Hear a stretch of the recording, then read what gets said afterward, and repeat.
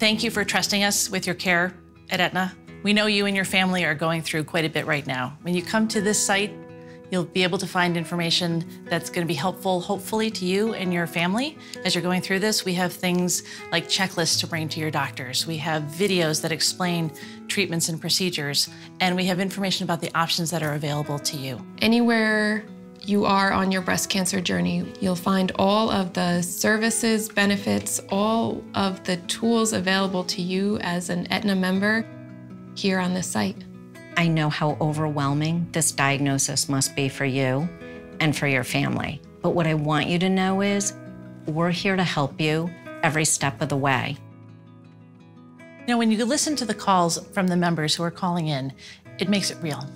It makes it real. You know, they're not just a number. They're not just somebody who's sent in a form. They are a person. They've got a 5-year-old and wants to know, how do I tell her? So you can hear in the member's voice that they're struggling and that they need help. Those people don't feel like a voice on the other end of the phone. They feel like my aunt or my niece in that very same situation. So it hits home. If I could say one thing to women with breast cancer, I would tell them, you got this.